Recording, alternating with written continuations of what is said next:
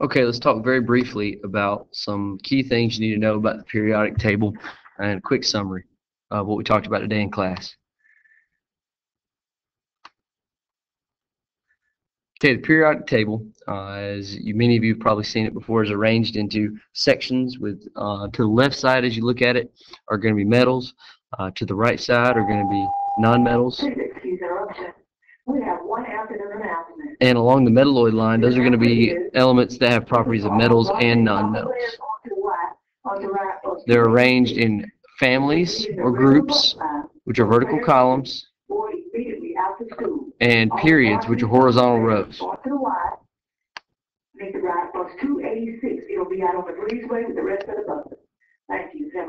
Okay, like I said, vertically into groups, horizontally into periods, and there's some characteristics of special characteristics and things that the periodic table will tell you based on the group or the period.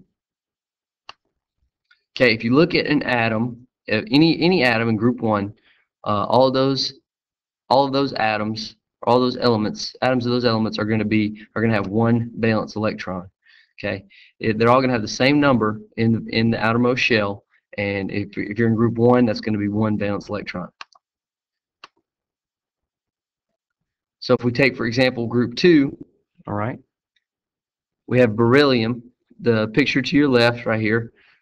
First shell, as we learned earlier, can hold 2 electrons, and then there are 2 left over in beryllium's case that would fit on the valence shell.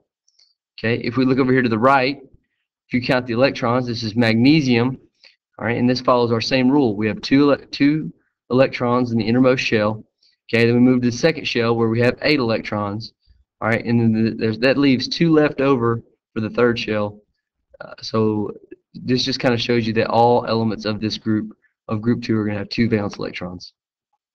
Okay, number of valence electrons determine how and what atoms of particular elements bond with.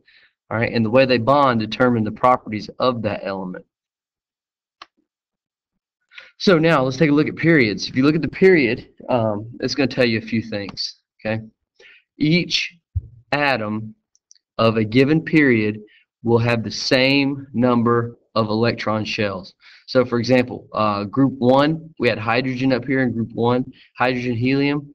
They're only going to have one electron shell. Okay, if we take a look at group 4 here, that starts with potassium. All the elements of group 4, including the transition metals, are going to have four shells with varying valence electrons. So the fourth period tells you that there are 4 shells. 1, 2, 3, 4. Okay, so if we take potassium, for example, and what we talked about earlier with the valence electrons and related to the group, is group 1, period 4. So we should have 1 valence electron and 4 shells. So let's take a look, see if it works out. Okay, we have 19 total. We have 2 in the center, or 2 in the first shell. That leaves us with 17 left over. Okay, the next shell can hold 8. So 1, 2, 3, 4, 5, 6, 7, 8. Okay, so the 2 and 8 is 10. Now the next shell can hold 18, but like I told you, it wants to hold 8.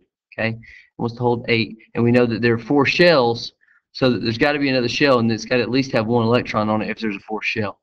Okay, so then we fill in our 4th shell with our valence electron that we talked about from group 1, and then whatever's left over, we're going to fill in on that next to last shell, which in this case happens to be 1, 2, 3, 4, 5, 6, 7, 8. Okay, and the same thing will go for any element in this period. 4 shells.